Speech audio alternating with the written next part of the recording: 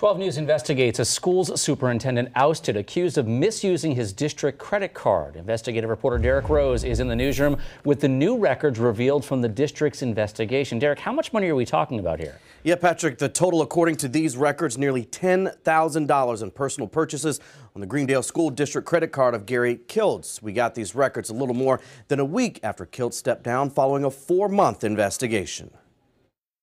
Records obtained by 12 News show the unauthorized purchases on Gary Kiltz's district credit card started in February 2018 with $167 to Enterprise Rent-A-Car. The next largest purchase, a $2,000 charge to a music supply store in New Berlin. More than half of the unauthorized charges went to D&M Heating and Air. And the last charge officials shared was more than $800 to Delta Airlines this summer. Those charges unnoticed for more than a year. In a message to the community, board president Joe Caprito vowed tighter security.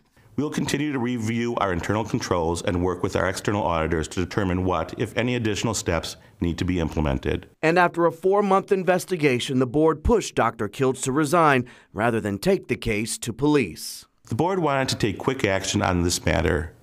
Given the nature of the policy violation, we chose to seek reimbursement rather than seek criminal charges. We viewed this as the best option to recover taxpayer dollars.